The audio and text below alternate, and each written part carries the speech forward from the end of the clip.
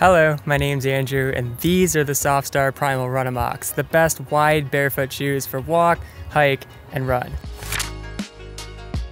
A couple weeks ago, I reviewed the softstar Dash RUNAMOC, which is a lightweight barefoot shoe that's great for anyone who wants a more traditional toe box. But if you're looking for less beauty and more beast, then you probably want to slip your barefoot claws into the PRIMAL RUNAMOC. Because the PRIMAL is handcrafted in Oregon with an extra wide foot-shaped toe box and a stretchy leather upper that molds perfectly to your feet. Up front, there's a wraparound toe guard with reinforcement panels on the side, plus heel padding and a soft suede lining for going barefoot. Underneath, my PRIMALs have an ultra-thin 2mm Vibram road sole that's flexible in both directions, but you can also swap it out for a 5mm hybrid sole for roads and trails, or a more aggressive 6mm sole for hardcore trekking. Like the softstar Dash RUNAMOC, you can customize everything about the PRIMAL down to the leather, laces, and tread with 36 different colors. Also, I love that softstar ships their shoes in this eco-friendly repack pouch, because once you receive your order, all you have to do is flip down the return address and drop it in the mailbox so that it can get reused.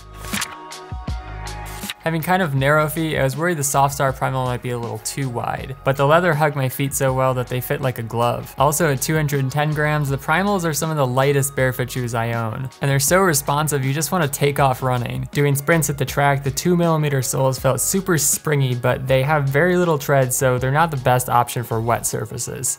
If you decide to get the 5 or 6mm sole, then the PRIMALs can work just as well for long trail runs. And the ribbed laces and stretchy leather create a better lockdown than any shoe I've ever worn. While the 2mm Vibram tread isn't made for roads, it's still extremely tough. And unlike most road treads, it can actually stand up to a bit of hiking on rocks and gravel. That said, I wasn't used to the wider sole, so I had to catch a couple roots before my brain readjusted. Another great use for the softstar PRIMAL is for going on long walks. And like my Vibrams, they look so different that they're always starting conversations. Plus, they're so soft you can even wear them barefoot, but if you want to keep them clean, you can use a pair of thin and gingy merino toe socks. Finally, the PRIMALs are super cozy for cool and rainy days, but they can get a little hot above 75 degrees. Although if you live in a hot climate, you could probably ask softstar for some custom perforation.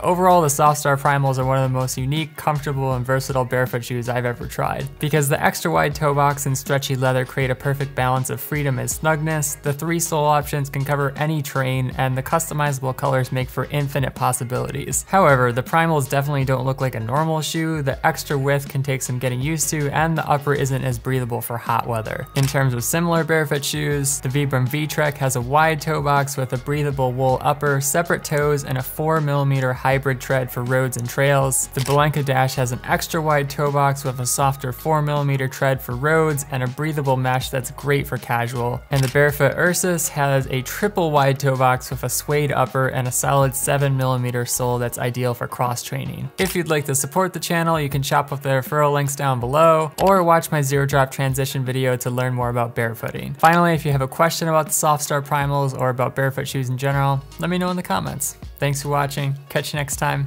Peace.